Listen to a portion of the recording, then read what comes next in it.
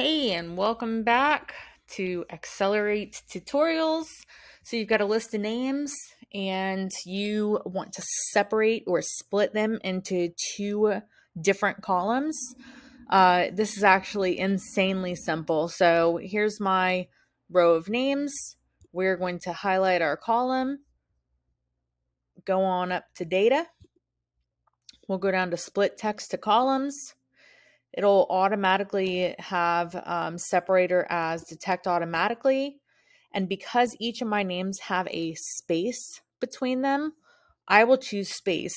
If your file that you're using, you want to separate it by wherever the comma is, you would select comma. Same with semicolon, same with period, or you can choose something custom. But we're simply going to click on space and we are done. That's it. We now have a first name, last name column. So I hope that you find this helpful. I'm going to show you one more time.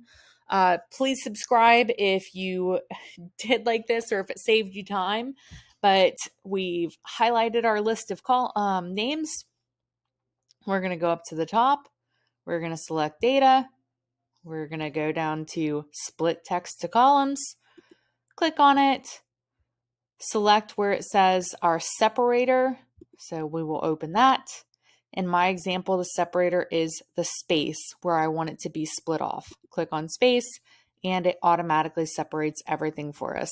Hope this saves you a ton of time. Please don't forget to subscribe and have a great day. Let me know what you want to see on the next tutorial.